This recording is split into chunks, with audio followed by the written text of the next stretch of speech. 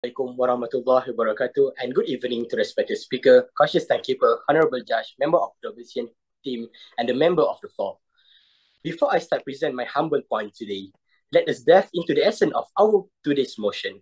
This house firmly believe that in order to safeguard the right of children and eradicate the scourge of forced labor, individuals below the age of 18 years old should be strictly prohibited from engaging in any form of employment and receiving any form of remuneration. As the Prime Minister and the first speaker of the government and today's motion, I will now present our initial argument. Here, our government believes that in order to protect children and abolish forced labor, any person below the age of 18 years old must not be allowed to work and receive any payment at all. We believe that there are a lot of detriment and drawback effect on the child if they were allowed to be working at an early age. Here, the detriment will be debated in future and detail by the member of our government.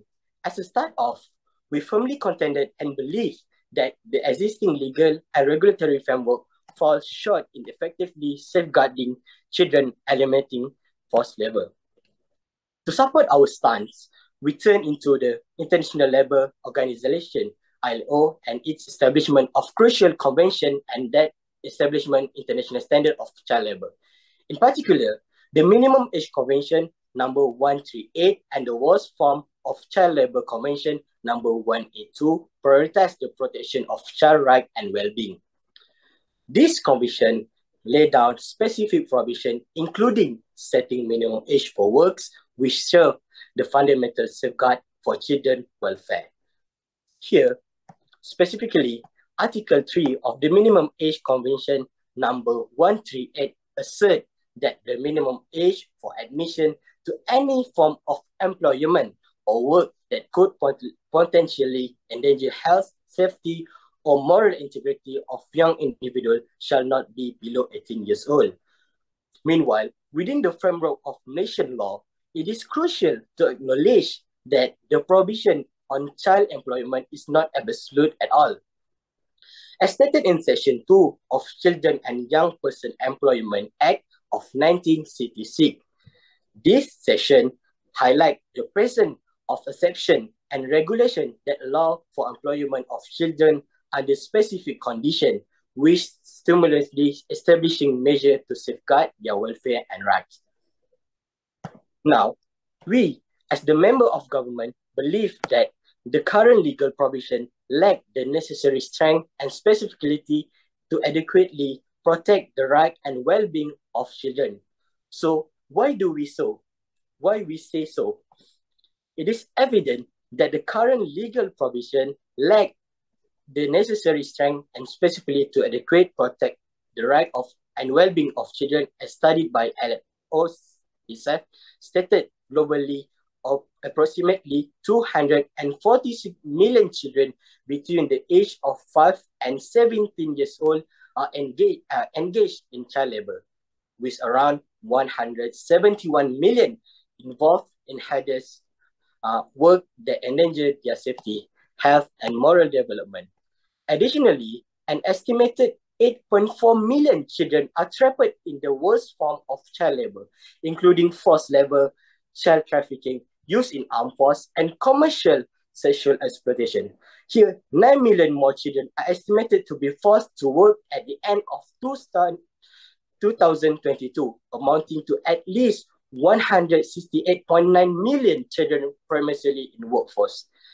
It is also notable that children labor are often working in agriculture, service, and industry, whereby 72.1% are working within their own family unit, 17.3% employed is outside of their families, and remaining 10.7% are own account worker. In Malaysian context, although there is no national child labor survey in Malaysia, and we totally depending on global statistics, it does not mean that the issue of child labor doesn't occur in this country. Here, we refer that various studies and empirical evidence had been done which indicate that child labor is happening in certain pockets of both rural and urban areas around the country, as one study which conducted in Sabah shows that. Therefore, as a conclusion, we, the government, strongly agree that in order to protect children and abolish the labor force, any person below the age of 18 years old must not be allowed to work and receive any payment at all. So that's all from me. Thank you. Now I'll pass the floor to the member of opposition. Thank you. Children from the age of 5 until the age of 17 are the minor that are engaged in child labor. However, according to the United Nations Children's Fund, in early 2020, it was estimated that around 160 million children were subjected to child labor. However, it skyrocketed to 9 million due to the pandemic outbreak and is continuously on the rise. As the affirmation team had introduced earlier, the law must be adhered in order to protect children under 18 years old in the working field. However, as the opposition team, we strongly disagree with the motion that children below the age of 18 must not be allowed to work and receive payment in order to protect them and eliminate forced labor. Because child labor does not necessarily connotes to forced labor, as child labor is legal in Malaysia and illegal child labor is not. It is subject to strict regulations. Under Section 1A, Clause 1 of the Children and Young Persons Employment Act 1966 defines a child as any person who had not completed his 14th year of age, and a young person is defined as any person not completed his 16th year of age. In Malaysia, children are allowed to work as they are protected under the Employment of Children and Young Persons Act, where a child above the age of 15 is allowed to be employed under specific circumstances. When it comes to consent, a child who has attained the age of 16 is presumed to have a valid consent due to their maturity and ability to understand the consequences of the work that they voluntarily submitted to. For example, the offense of statutory rape under Section 375 Clause G of the Penal Code implies that as she has attained the age of 16, she has the ability to give consent, as well as Section 17 Clause 1 of the Poisons Act, where the provision allows children to buy poison for the purpose of their own health care. On the other hand, for a child under 15 years old, the Convention on the Rights of the Child in Article 5 encourages children under the age of 18 to be involved in decisions and recognize their values in accordance with their age and maturity level, especially in getting involved in the working field. While taking into account Article 18 of the CRC earlier, which somehow includes the parents' common responsibilities in raising their children so that they are able to guide their children in their decision-making. Based on the examples given earlier, it is shown that Malaysia had sufficient laws to regulate child labor in order to protect them from forced labor and in matters of consent. Children under the age of 15 is decided upon their parents' or guardians' permission on the basis of the best interest for the child, whereas children above 17 is upon discretion, where the law acknowledges their consent as effective and valid even without the parents' permission due to their ability to make decisions based on their intelligence.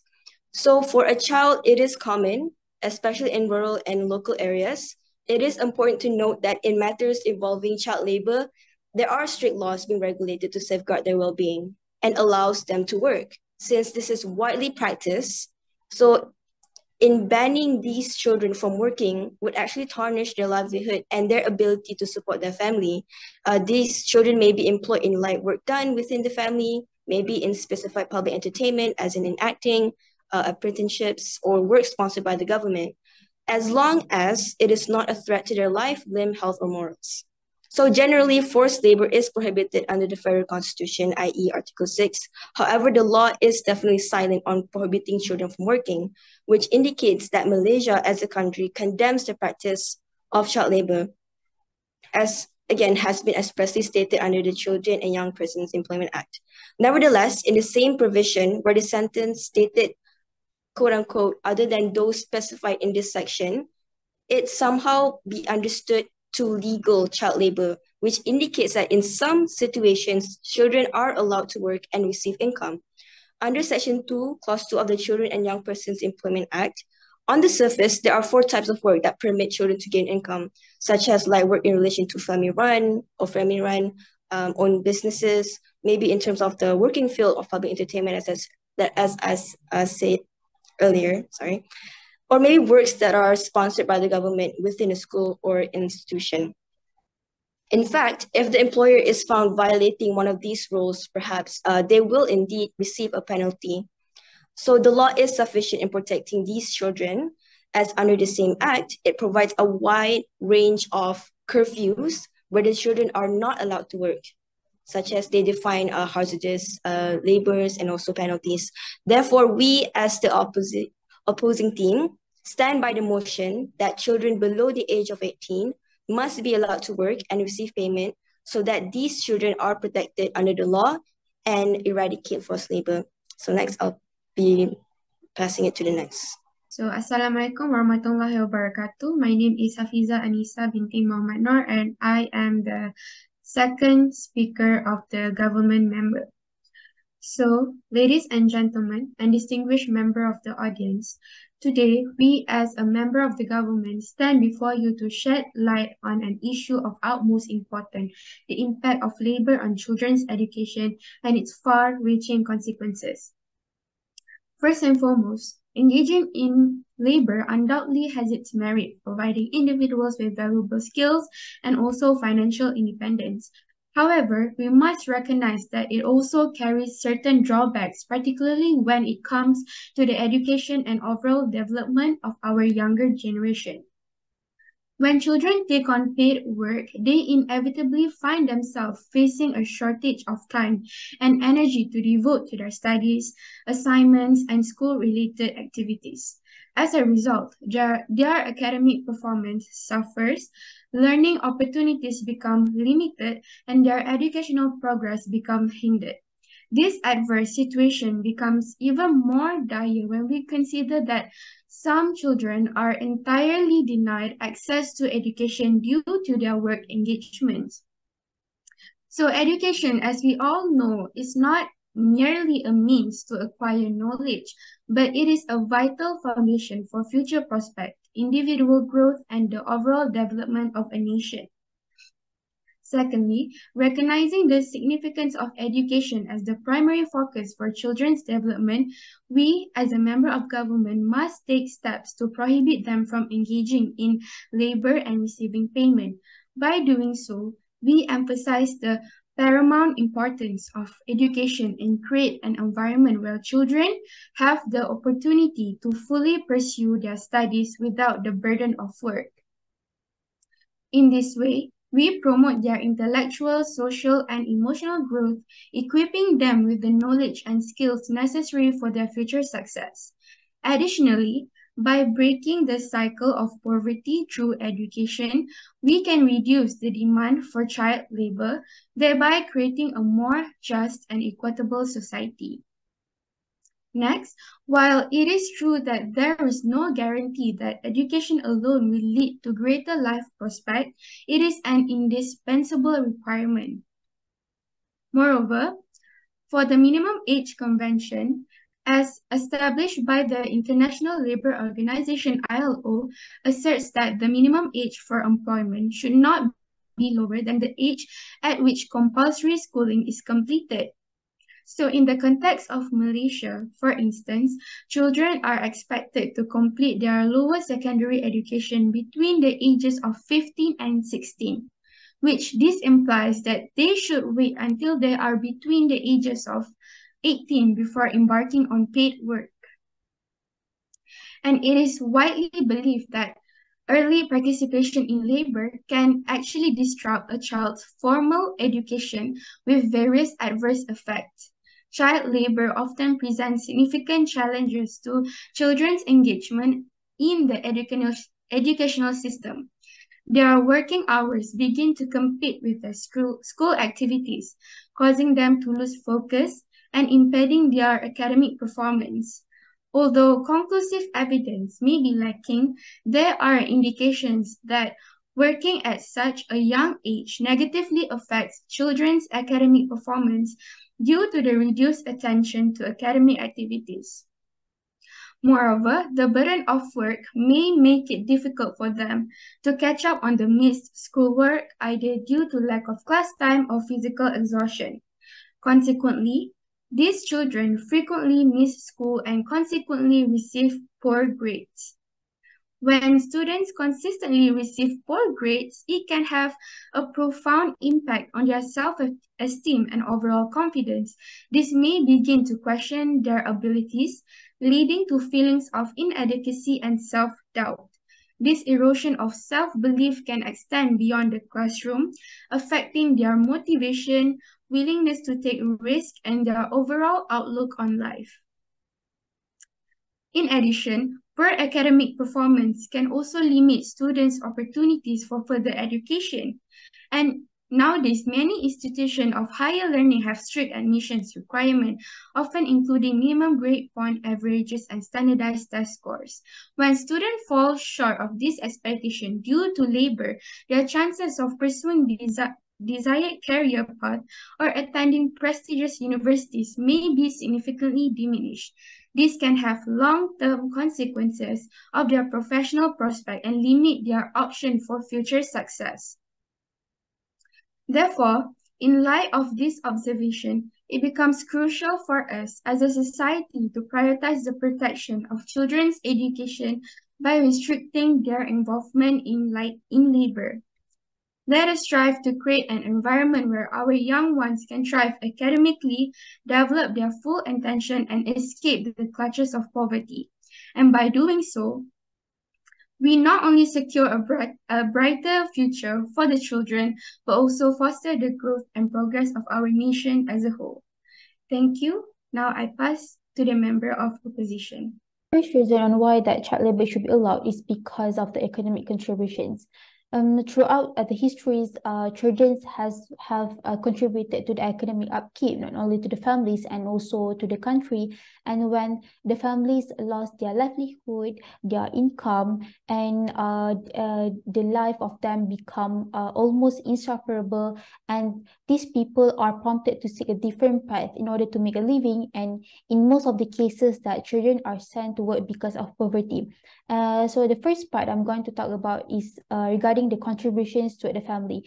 And the reason why that child labor should be allowed is when the families cannot afford to meet their basic needs, like having a food, water, shelter, education, and even healthcare. So this family have no other choice, but they need to send their children to work in order to supplement all the household income.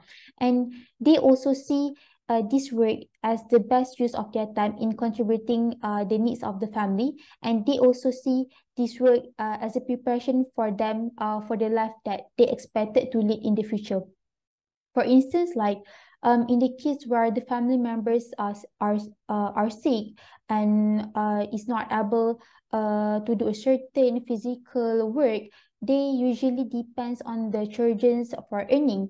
And in other cases, like a rural family where they depends on the reliable seasons for farming, and they are also one of the vulnerable group where they will be badly affected by the extreme weather because their job that related to farming. And this effect of the natural disaster and also the climate change becoming an increased concern, because these farmers witnessing that their crops are being destroyed, the farming land is ruined because of the climate change, and because of this reason they have no other choice but they need to send their children to work. And due to these reasons, the family survival of poor household often depends on the children's work, either it be in the monetary form or in kind of contributions. And if there is like a loss of income because of the eliminations of the child labor, it could negatively affect the poor children and also the poor family. And the second part is about the contributions towards the country. So by allowing the child labor, it could increase the economic growth of a country. because some of the working sectors and also industry, they require the child labor employment because of the lack of workers, and this will reduce the productivity of a country. So by recruiting a child to work, it could reduce the productivity and also the productivity gap, and also efficiently increase the productivity.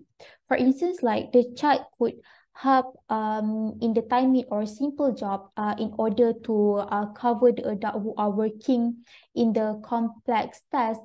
And also in regards to the cost for child labor are much more cheaper because children's generally make considerable less compared to adult for doing the same work or job. And this could save the employer money, and also they at the same time could make their product more competitive in the market. Assalamualaikum warahmatullahi wabarakatuh. My name is Nur Aisyah binti Mahadi, and I will be the third government speaker. So according to UNICEF, nearly 1 in 10 children are subjected to child labor worldwide, with some forced into hazardous work through trafficking. By allowing children aged 18 and below to work, it exposes them to slavery and sexual exploitation. Due to their innocent minds, when they are desperately wanting to work, they are willing to take up any job to financially support themselves or their family, which includes working within sexual and illicit activities. The International Labour Organization, ILO, number 182, sets out the worst forms of child labor that should be eliminated as a matter of urgency.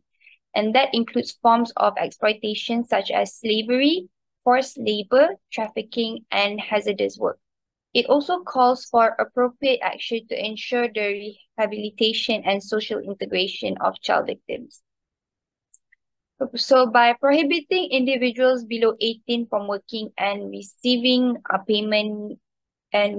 payment helps protect children by preventing these exploitations against the children.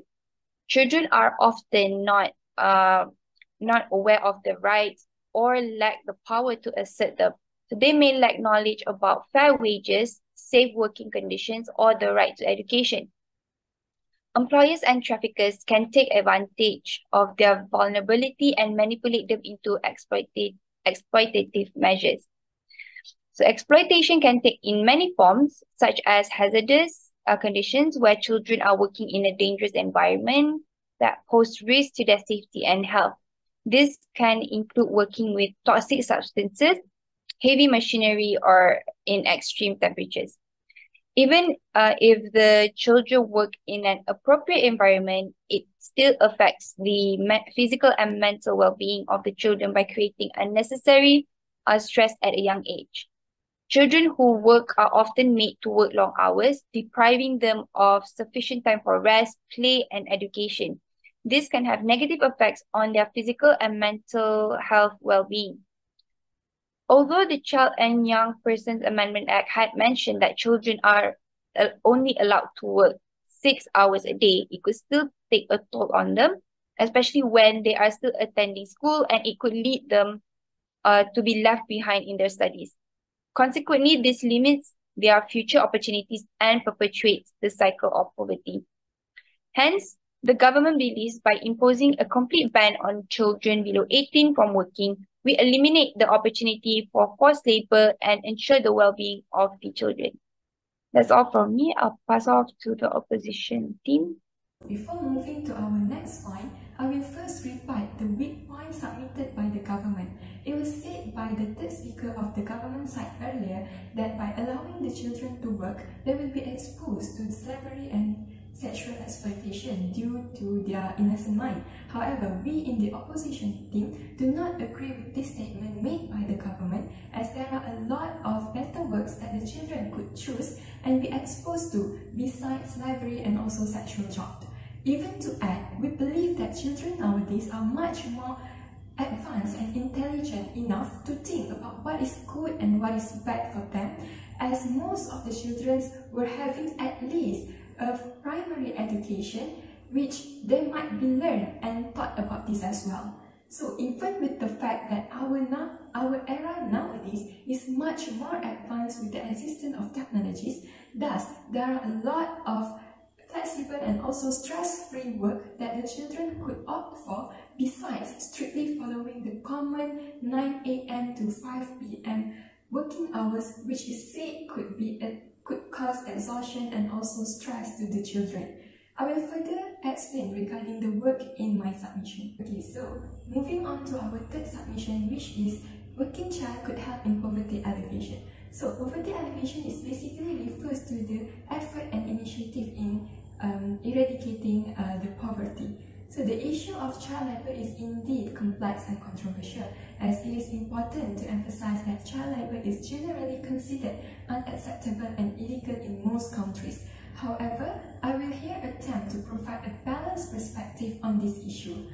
Besides could help in contributing to the economy, it also can contribute to income generation. In certain extreme cases, children can work due to the dire economic circumstances of their own families. In such a situation, working child can provide some income to support the family basic needs. So this income can help alleviate immediate poverty and improve living conditions, as well as can provide access to better nutrition, healthcare, and also education opportunities. So in discussing this issue, it must be emphasized that in our country, Malaysia, our law does not totally prohibit children from working. The minimum legal age for employment in Malaysia is 14 years old, and under the Employment Act 1955 and also the Children and Young Person Employment Act 1966, teenagers between the age of 14 and 16 can only engage in light work that is not hazardous to their health or safety or development. They are prohibited from working in certain sectors such as manufacturing, construction, and also mining. Meanwhile, for teenagers aged 16 and 17, they have a wider range of employment options available for them, but there are still limitations to protect their right, in which they are not allowed to work in hazardous occupation or in jobs that require excessive physical harm. But to clarify this issue, we should first understand the meaning of the word work.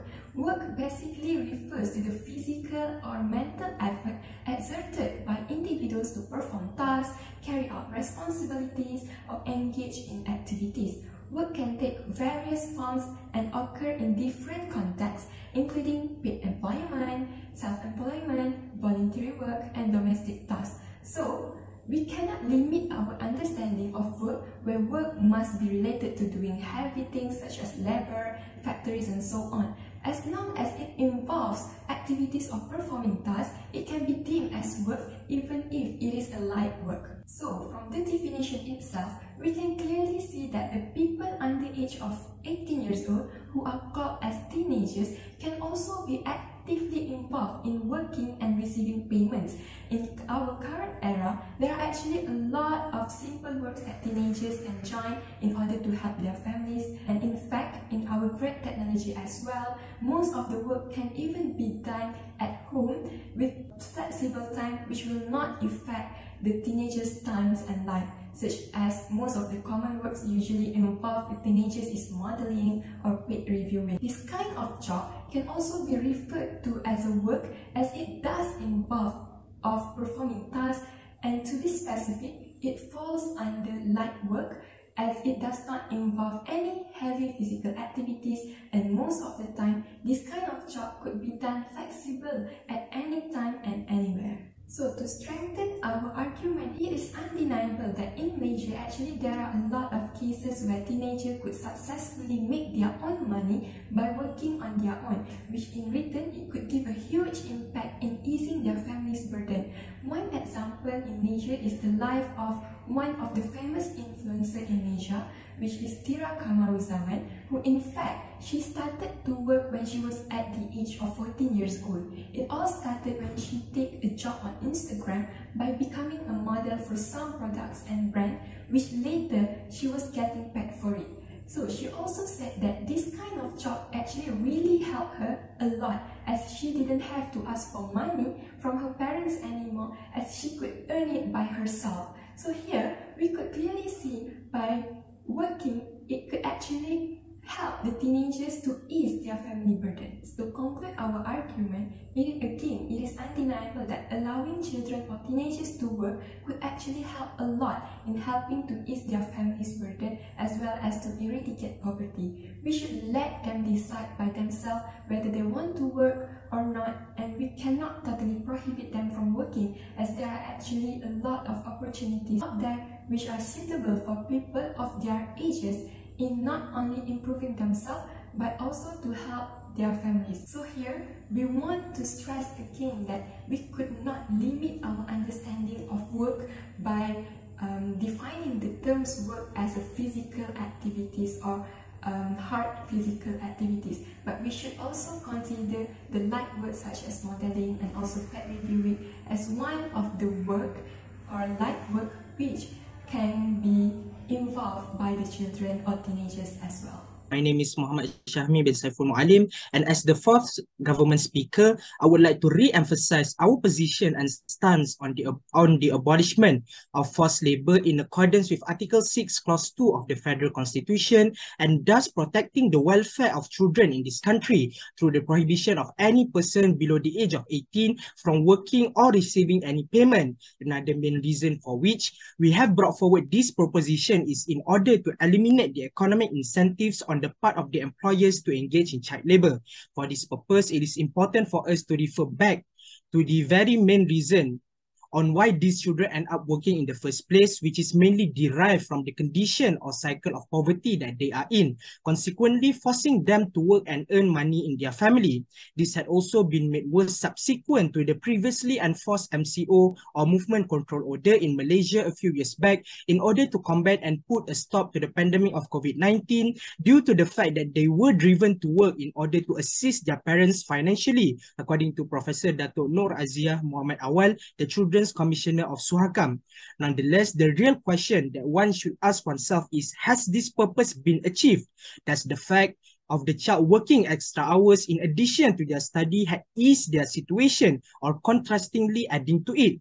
To this, we would firmly answer as no, due to the fact that not only had they been majorly exploited by the employers during this MCO time and thus had been greatly underpaid, inconsistent with the work that they had done, further made worse through their nature of being innocent and naive and causes them to easily being taken advantage of by their employer, but it had also bring more setbacks and disadvantages to them, as extra hours and effort put into their work had at the same time risked their own future by ruining their opportunity or potential to achieve greater success in their education and consequently upgrade their condition of life, as they are being forced to put more focus into their work in an attempt to ease the burden of their family, when in actual fact it does nothing apart from keeping them in the very same cycle of poverty. For example, it had also been found that despite the long hours of labor participated in by these children, it had only amounted to a monthly pay of a few hundred ringgit,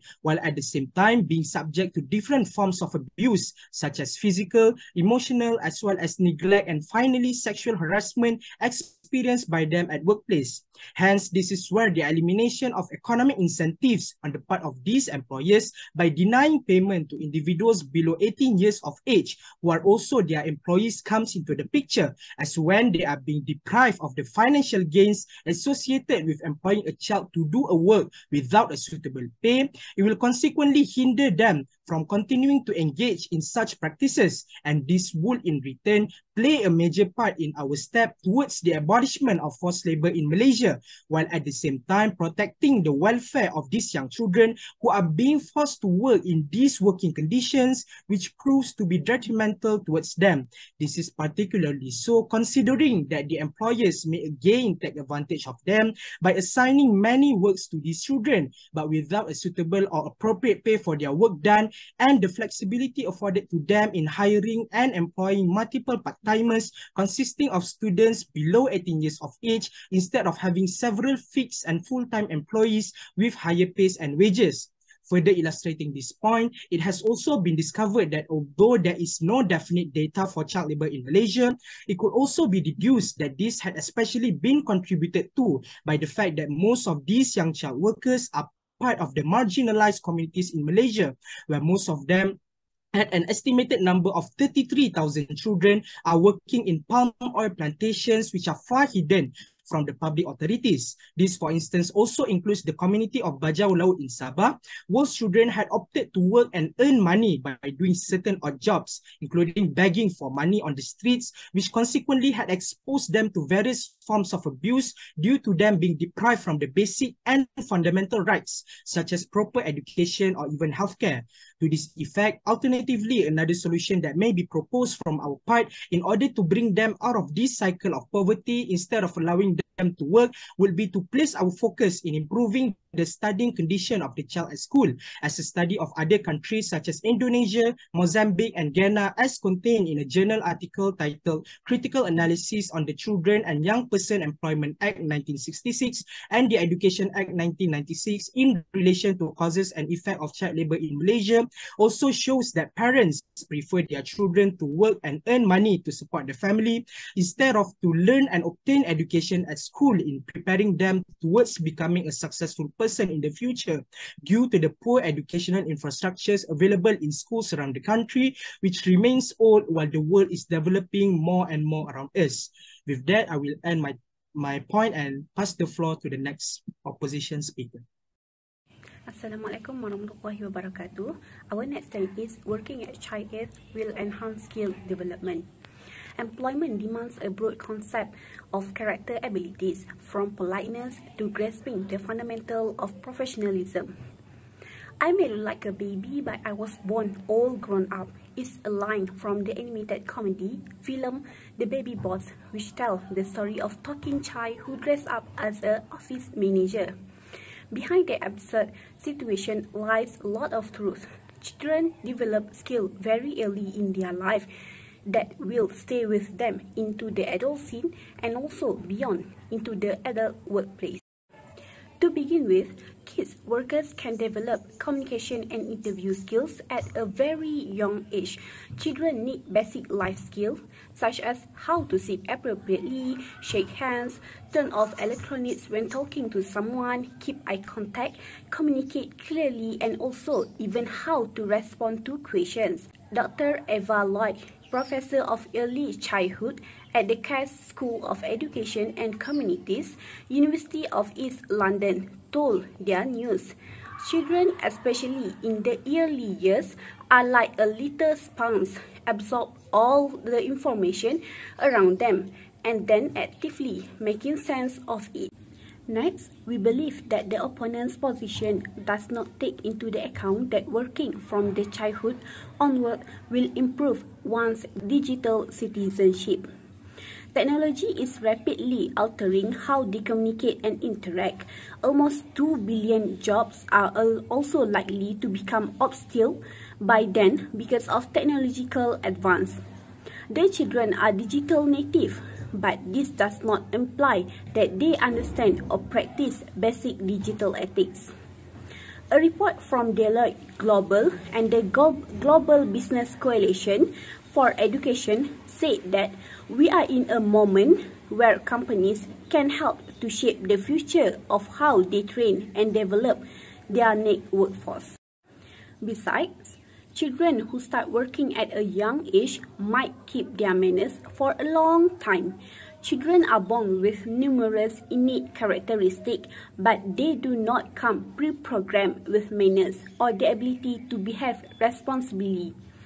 Preparing tomorrow's workforce of Fourth Industrial Revolution article outlined 4 sets of skills that young age need to prepare them for the future workplace.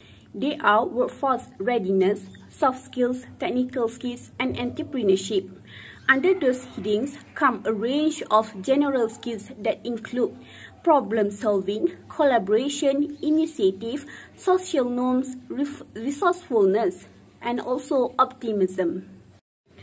Next, many of the children's first occupation will include dealing with money.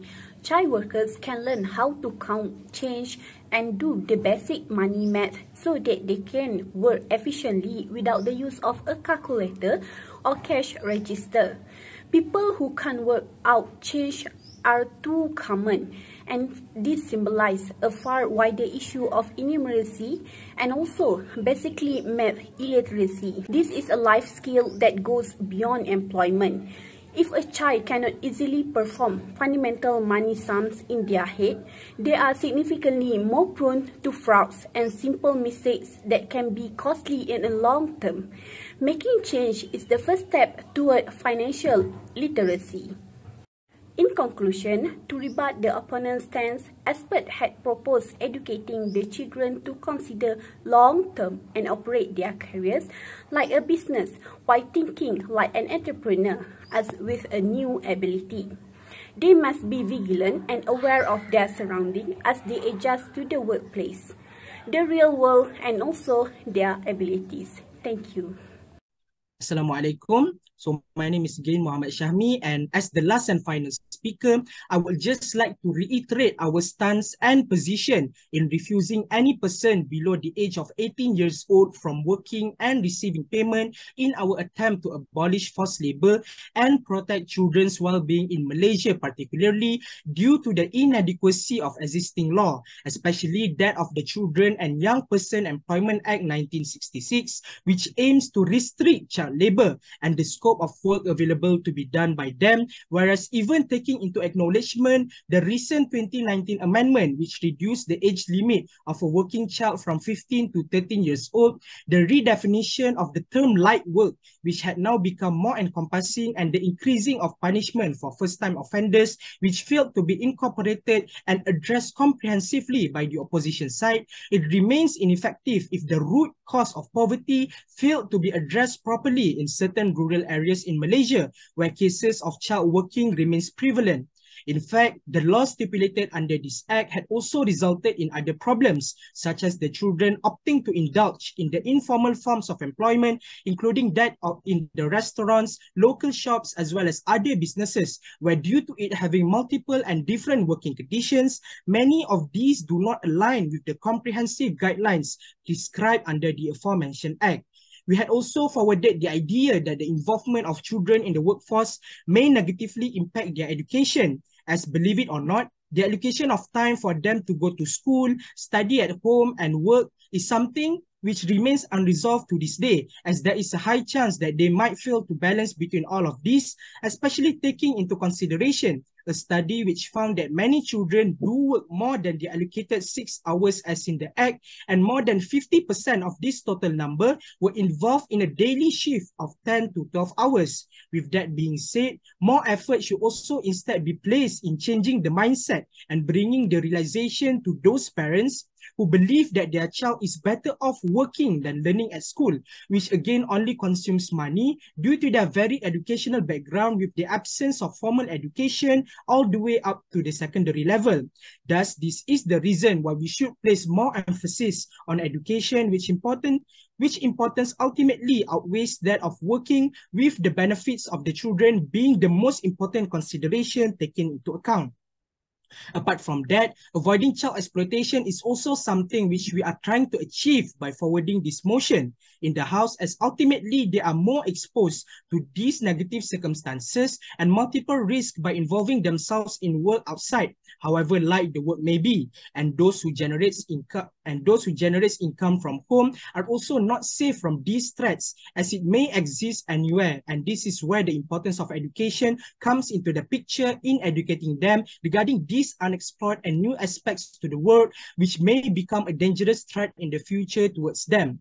Interestingly, the opposition had also provided some examples of successful working young children in their submission, such as that of Taira Kamaruzzaman, but they overlooked some important factors and the dark side to this issue, such as that which had occurred to one Alminda binti Jamilin in Keningau, Sabah in 2014, where she, who had been working as a caddy since she was 10 years old, had died at the age of 12 after being hit by a golf ball on the right side of her neck while working. And this issue remained unaddressed until this very day due to her poor status and absence of legal identity, whereas she should have been at school by law if not due to her circumstances. Last but not least, it is also our opinion that it denies economic incentives on the part of the employer by refusing work and payment to those below 18 years old, as we should place more emphasis on solving the prevalent issue of poverty, which forces these children to work and earn money in the first place. Nonetheless, it does not mean that they are not allowed to engage and participate in the community in order to acquire the required soft skills and self-development as stated by the opposition. It just means that if they did do something which generates income, then the proceed might have to go towards the parents instead of being obtained by the child directly for it to be used towards their own well-being. Ultimately, prevention is better than cure, and this is what we are trying to achieve by forwarding this motion in the House in order to avoid many arising problems in the future which are associated with the well-being of these children. With that being said, that will be all from us government speakers. Thank you very much. Research from the PubMed Central found that there is less evidence pertinent to the effect on the children's psychology, well-being, as they being added values in involving the labor activities, especially in affluent countries such as Japan, US, and UK. Child labor were labeled as a mechanism to promote self-development among children, especially in exploring myriad of skills, strengths, and ample exposure to the self-development itself. And then, especially when before they're stepping the adulthood, it is important to note that child labor can nurture and elevate the minor psychosocial value, which is the most imperative aspect that need to be considered for the child's welfare. And then it was found that the children will gain and develop self-confidence when dealing with outside world in most aspects of life. By having self-confidence, they are able to communicate well, be more independent, perform better in problem solving, resilience, and other beneficial values that can bring them and prepare them well towards enhancements of future life. They also manage to build self-esteem by involving themselves in social labor environment, where it includes promoting, presenting proposals, negotiating, communication among colleagues, and so forth. When they are able to grasp these skills in obtaining self-confidence, it will be easy for them to face various of circumstances in life, and then it will bring abundant of opportunity and benefits for them in coping with their life. And then the development of self-confidence will give them a mature mentality and mindset, especially in the circumstances that will involve crucial decision making. A right decision is a vital aspect in life because it will identify their future, their needs, and then how do they handle with problems. And then the self-confidence, which involves decision-making skills by the guidance of their genuine self-confidence. The self-confidence, which involves psychosocial training, will reduce the rate of mental illness, for instance, anxiety, depression, bipolar, and other illnesses that will affect their well-being, because the self-esteem that they had managed to build by participating in labor had made them become bolder and mentally prepared for various and different types of obstacles that they will encounter in their life. And then for the finding of Garnier D and Benefice E stated in their writing that the female domestic servants in Senegal receive better nutrition status than non-working girls due to their working life, encouraging them to consume adequate nutrition. And they mostly involved with an active lifestyle since they are working as a labor. The working lifestyle itself will trigger their craving for nutrition, and also the movement or the activities they involve in the labor itself will give strength to their body.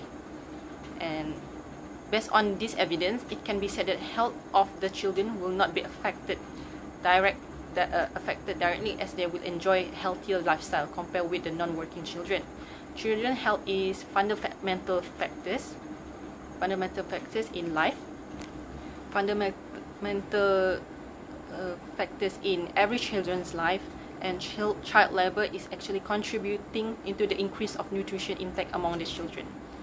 The social skills can be improved by taking part in child labor, as the working experience will expose them to various of people from diverse background, including different age, religion, races, and etc. And social skills mainly involve communication, interaction, engagement with people, which is the most fundamental value in life of a children that can actually attract and add more skills for them. And then it will attract more opportunity and encourage them to become a better individuals in the future, especially when they're stepping in the adulthood. Child labor promotes these social skills to the children by encouraging them in participating the working experience, which includes communicating with people, negotiating, teamwork, and other social elements that will shape a better and healthy character in them in order to become an excellent individuals that will contribute to the society and the nation. And lastly, child labor will provide effective curfew which contribute to the decrease of criminals involved children, and will protect them from criminals matters. Curfew is the method that has impactful role in protecting the security of the children from unwanted circumstances. When they take part in child labor, they will given a curfew for a particular time. They must come back home before stipulated time, and this will not only protect the children but will also help them to practice good discipline as they manage to obey the given curfew. So, in conclusion, people tend to view the idea of child labor as an unpleasant perspective when it is actually can be applied in a concept where the children will still gain protection from forced labor, unlawful discrimination, negative influences, and other factors that relates to the children's welfare. In this situation, the children can still gain psychosocial benefits in practicing child labor that consists of self-development and protection. And their protection. Child labor can be seen as a training and preparation for the minor in the future circumstances, and they can cope well ever since they were young. So they were trained well ever since they were in young age. That's all from me.